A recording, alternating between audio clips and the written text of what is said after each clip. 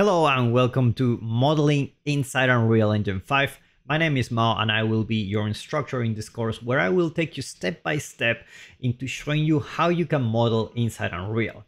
Now, modeling inside Unreal doesn't necessarily replace the 3D apps you are using like Blender or 3D Studio Max, but it will eliminate a lot of back and forth between these two and you can save a lot of time. Unreal modeling tools are very powerful. So I will guide you step by step into learning the basics, how to create basic primitive, how to deform, how to use basic operations, and how to add more details, and basically all the most important tools that I use for myself. And obviously we are going to create a tower so that you can apply those skills.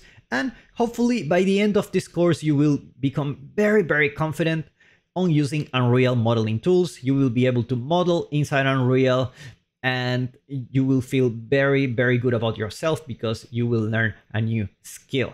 So with that said, let's get started.